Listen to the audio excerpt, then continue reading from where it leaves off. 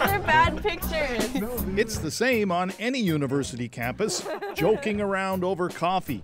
Young people doing what young people do, chatting, texting, make a funny face, taking selfies, until my phone froze.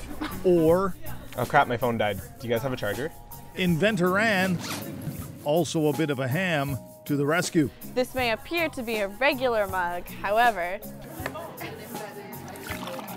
a little hot coffee, a cord to plug into the USB port in its base, and bingo, Ann Makosinski's coffee mug can charge her friend's cell phone, generating electricity just using heat from the coffee. Maybe not enough juice for a full charge, but certainly enough hot coffee to fire off that critical text. oh my God. Just don't call her a genius. It's funny because they laugh a lot, and I do too, because like everyone in the media like thinks I'm like some like super genius, like smart kid, and all my friends know that I'm just like so not that. The 18-year-old describes herself as a struggling first-year university student with a self-taught interest in science, one that's attracted international attention. This looks very high-tech. What is that? A thumbtack. Oh, oops. She's explaining her latest invention to the old guy. Just an idea she had after watching her friends' phones die all the time. A thumbtack holds the circuitry in place. So, how does heat from coffee make it work?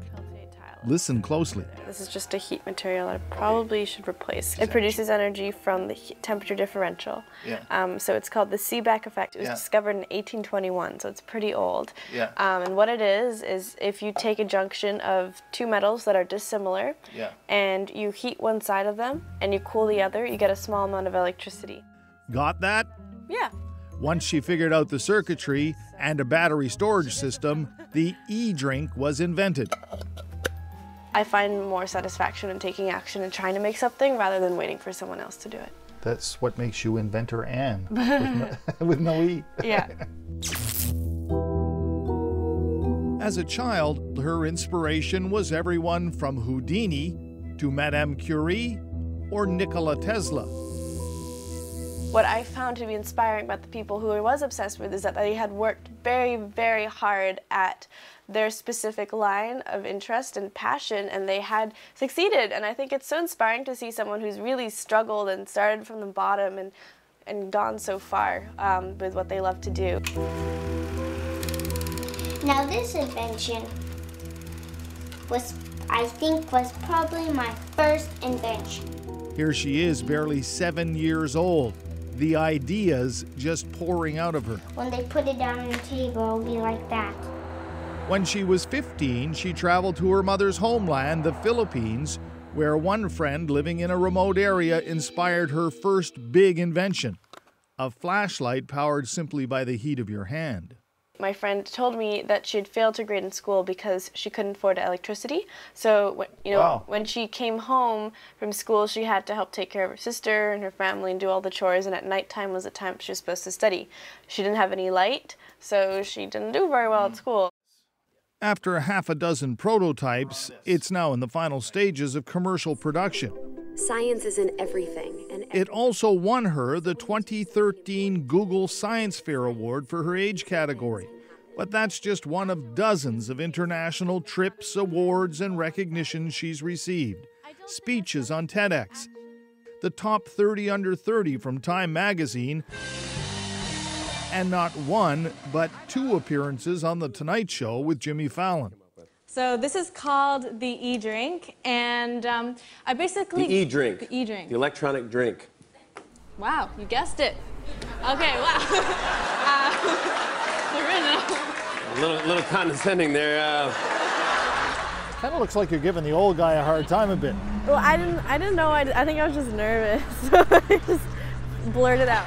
It's your last appearance on the show, so you better enjoy it. You did okay. You did okay. Now she has a manager through America's Amazing Teens project, her own LinkedIn page, and then there's the money. Over $100,000 so far. Just don't call her an entrepreneur.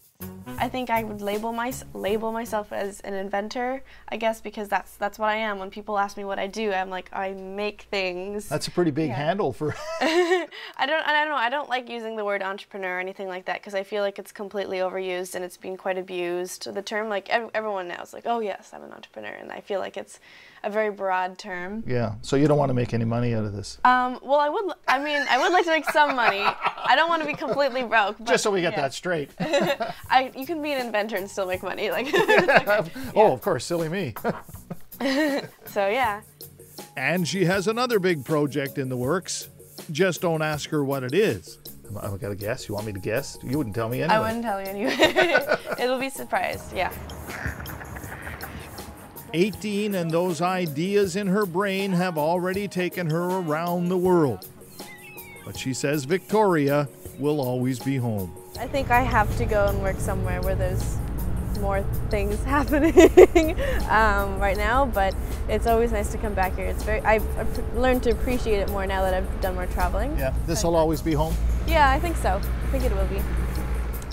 Geez, the phone's gone dead. I guess we need to go for a coffee. Yeah, well, yeah.